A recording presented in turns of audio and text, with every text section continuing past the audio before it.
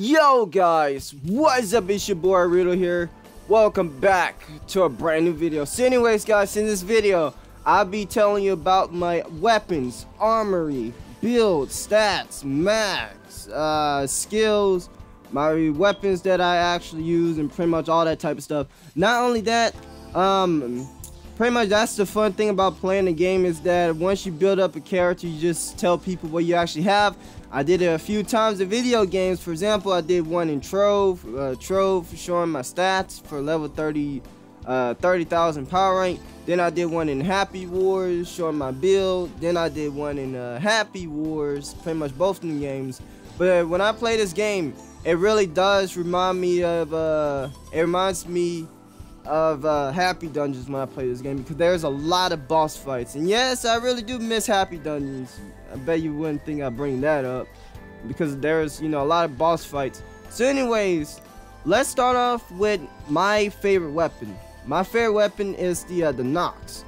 And pretty much I cut the cheese. I cut the cheese to actually get these weapons, right? So like, I was actually level 25, and my recommended weapons that I actually had, it was a 400. It was a 420 attack, and so I bought this weapon for 250k off the marketplace, right? Because I ain't playing with no weak ass weapon. So like, I'm sitting here like a level 24, level 25, holding some strong ass weapons. And when I bought this weapon, right, it came with a lot of buffs. It came with a total of 7 buffs. I had to actually put the demon challenge on there, but I leveled it up. It was like +0 until you know, I maxed it out. And this is my strongest, best weapon right here.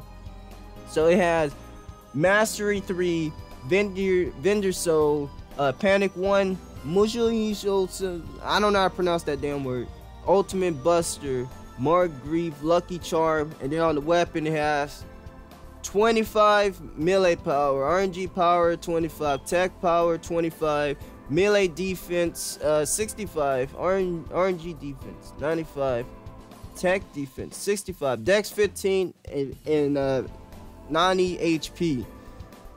So anyways, not only that, that's my main weapon. Also, I forgot what I wanted to actually say is that when I was actually playing as a, I made a great choice of picking a bouncer class.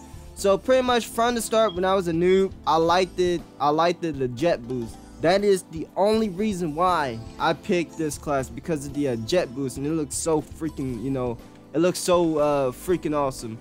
But no, not only that, when I was playing that jet boost, right, I met a level 75 sword and blade user, right? Jet boost, bouncer. And he's like, damn, you play jet boost better than me. And then like, cause he was a sword and blade user and he refused to use jet boost. But then when I reached like level 20, I would say like level around like 18 or 20, right? That's when I started getting addicted to sword and blades, and I can actually see why. But sword and blades can pretty much out DPS a jet boost in pretty much other classes. It's really disgusting.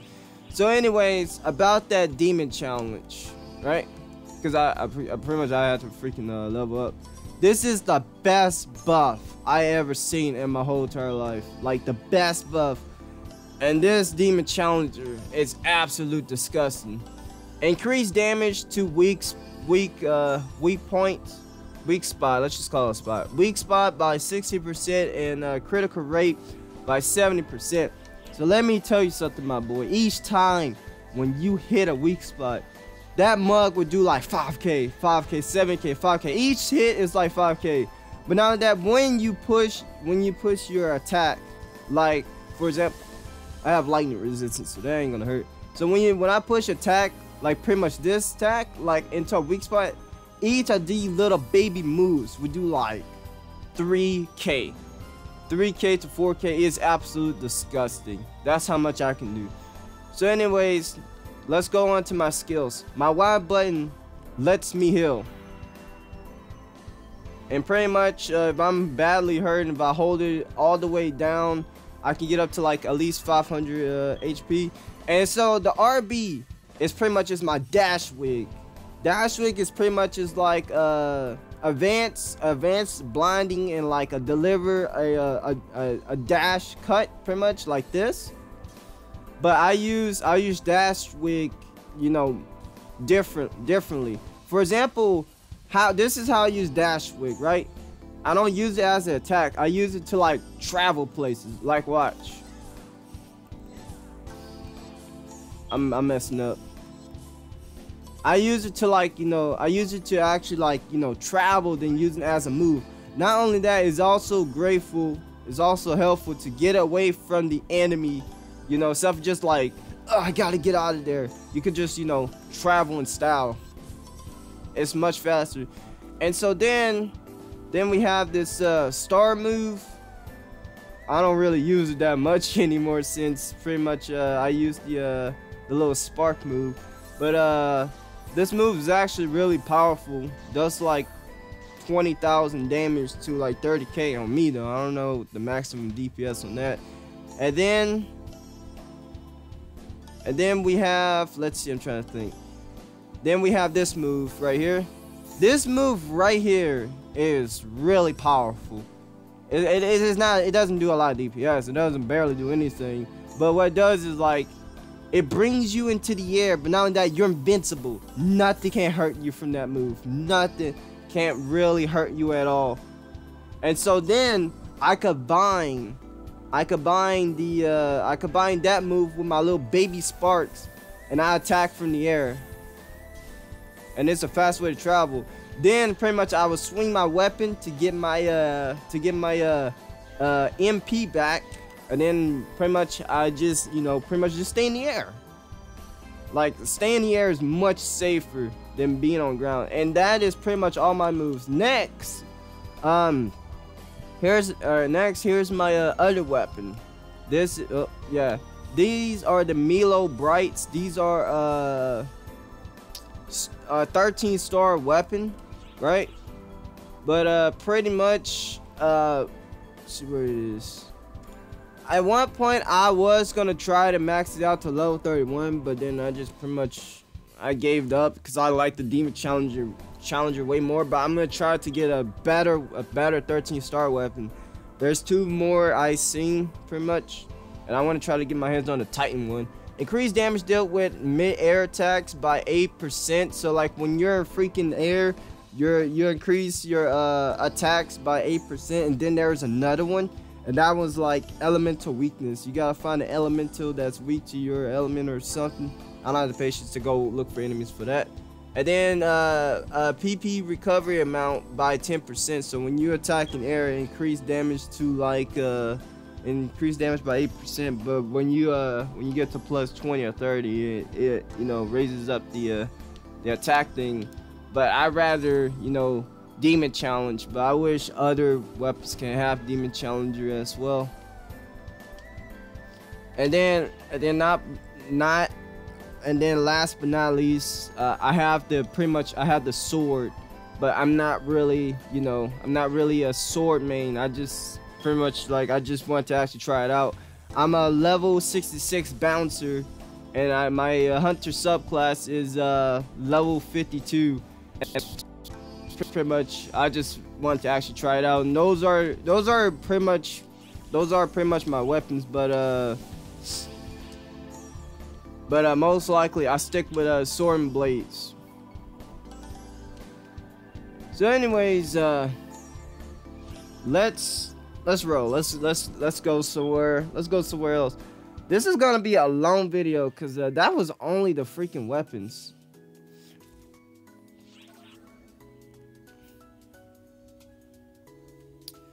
Next, next I gotta show you my build and army. I still gotta show you my army and all that type of stuff. It took 10 minutes to explain my gear. Alright, so anyways, now we got my character info. So here's my character info. 1,000, let's just say 1,000 HP, 125 PP. I don't understand why they call it PP. Why not MP? I never heard no game that calls a mana, you know, like get your mana back, freaking PP. It's like, hey, yo, I need to go PP. Let me go to the bathroom real quick. And then MP. Every game I always play is like SP or MP. So then you have melee power. That's what I'm into, pretty much. And it's 2, 2, 2, 2. All pretty much all twos. RNG power is 546. Tech power, I never build it up. It just it comes with the freaking weapon. Attack power is 1,837. Dex is 914. Melee defense is 1,390. And RNG defense is 1,310. And attack defense is 1,284. And pretty much I got some this weapon comes with nearly like 100 each of those defense. But if all them defense was like 800 on super hard mode, right? Each enemy will hit you for like 700 to like 500 damage, like each hit. That's only if your defense, if all of that mug is like 8 each. But since they 1,300 each, it's like each hit that's gonna happen to me is gonna be like well, I got beat up by a pack of wolves, so pretty much 4 hits would nearly kill me, pretty much. Then 2 hits, so like let's say 4 hits is my limit in super hard mode. And then so for my defense, right, here's my armor. So this one right here, this back P drive, it gives me 357 melee defense. RNG defense is 329, and tech is 342. And then my legs and arms is pretty much is actually trash, but they're really freaking expensive. Here's the armor I actually bought, but I bought mine for like 2 mil, but it was like, you know, it was actually like a good price, but like it was like already ancient. But you gotta see what type of buffs, so like, you know, you gotta be careful of what you're actually getting. But this is actually like the strongest back piece in the game at the moment. And these types of gear, I can't really tell you, but each one fully maxed out give you up to like 300, and that's like, you know, strongest armor you can actually get. But if you get all 3 of these sets, pretty much, like if I was to pretty much get the legs and armor, but it, you know, it depends on what you actually trying to get. But like you gotta be very careful, because like you don't want to get no 1 buffs or 0 buffs, and that's absolutely, you know, you want to get like stuff like the best, you know, like don't buy no 1 buffs or 2 buffs. But if you was like, you know, a scrub, right, the best armor I would recommend, I wouldn't say like the best cheapest armor I would recommend that actually helped me out, Pornhub. It's pretty much this one, because this one could get you up to like 200, I would say like 230 defense for like each one. If you get it to like +7, not only that, it only goes for like 7k. You got the leg, arms, and pretty much, you know, the back piece. And this is actually really cheap, and I've been using this armor set instead of just picking stuff off the ground. I actually use this full electric set until I'm trying my hardest to get the powerful set. I recommend you to have that. And so then let's go to weapons, right? Nox. I'm going to my Nox. So anyways, right, for the Nox, the Nox is going for you know, pretty much 200k, and that's how I actually, you know, that's how I cut the cheese. I pretty much I bought this weapon when I was actually like, you know, a noob off the market.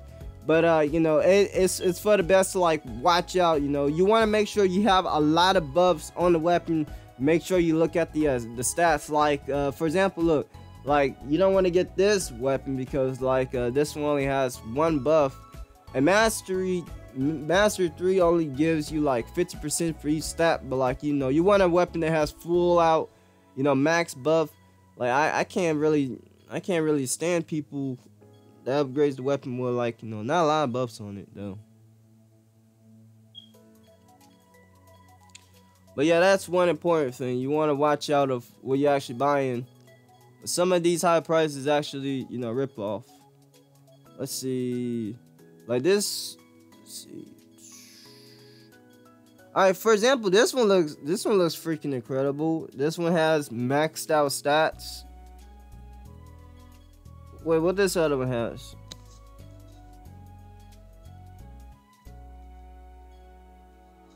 I would say this one is actually much better. Well, just by a little bit. I would say this one much better. You got HP and Dex, but I don't know. But yeah, that's how I actually got my weapon when I was actually like, you know, a newbie. So then not only that, when I try to cut the cheese, right? So anyways, I know I'm gonna do my mag and then this next, and that's pretty much it. But when I actually tried to cut the cheese, right, I bought the Nox when I was like level 24 or 25, and then it's like you gotta have over 425 melee defense. That shows right there on the right side, melee defense required, and then you need 425. So when I was like, you know, that low, I had like 300. I had like somewhere around like 300 and something. I had to get a extra 100. So I had to pretty much go to my tree, right? And I actually had to main. I actually main whatchamacallit. I use Hunter subclass. And the Hunter subclass, let me just say that my tree is not really that great, because you know, I use the Hunter subclass to pretty much help my sword and blade do extra DPS. But what I can actually tell you is that when I found out that I needed more melee defense to hold a Nox weapon as a low ass level, I got my you use melee defense to like, you know, pretty much up your defense. You don't really have to max this out, you know. But I use melee defense just so I can actually get my hand, like, just so I can hold a Nox in my freaking hands as a low level. It's either that you raise up your melee defense just to hold up a powerful weapon as a low level, or you just wait till, like, you know, you get much stronger and you're already gonna get it on your own. So yeah, I use the Hunter subclass. This is actually, like, you know, my tree is not actually the best. And then as for my bouncer tree, right, and that's not the actual best neither, because I don't even know what I actually lend it to. So anyways, there is 2 ways to go on this tree. All right, so one is like you could focus on tech.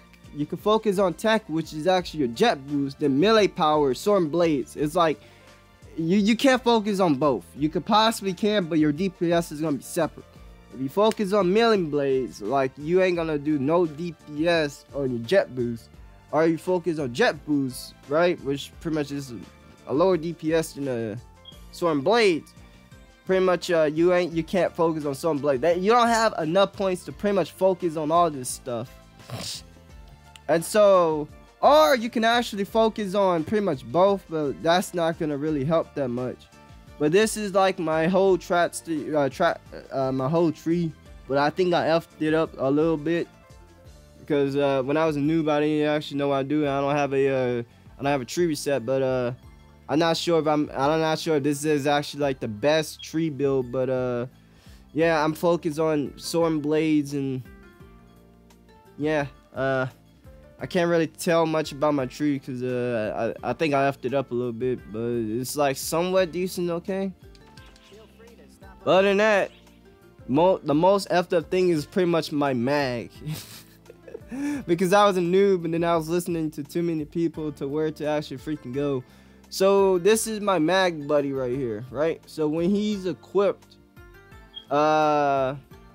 you could get up to like 200 stats on whatever you want, but you don't want to focus. Like, I focused on too many stuff, but it's somewhat okay, but somewhere like a little effed up.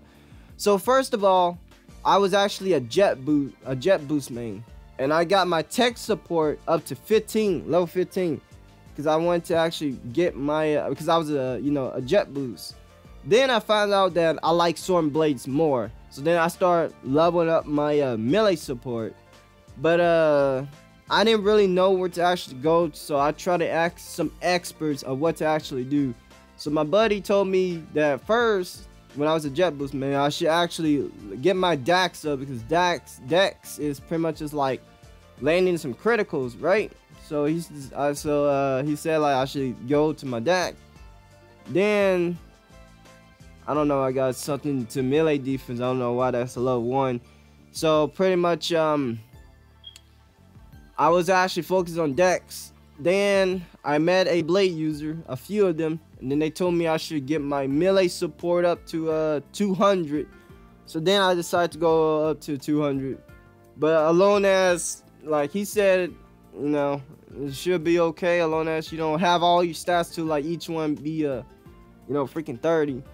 I have at least like 47 points left, right? And I'm gonna try to get that and the rest to pretty much melee support to get it up. Or I think it was for the best to go to a 200 Dex. I don't really know. And otherwise, right, that is pretty much my whole build. I did struggle with the armor piece because I wasn't really good at explaining pretty much that. So anyways, yeah, I before I wrap this up, I pretty much I try to make a little tanky build of having some HP. You know, I really love HP because it helps you to survive. But I try to be a bit tanky. So anyways, I hope you guys enjoyed this video. If you guys did, I guess drop a like or tell me what you think about my build. Now this is not actually the best build. It's actually a random build. Not the best for like the full DPS, but I know I can actually smack a lot of good ass numbers and stay alive without barely dying. On super hard mode, I don't even die at pretty much all. I can actually tank a lot of hits. It takes me like 4 hits before I can actually take an L in super hard mode. So that comes to show, like, I won't even barely die at all. Urgent missions could still like 2-shot me though. So anyways guys, peace out.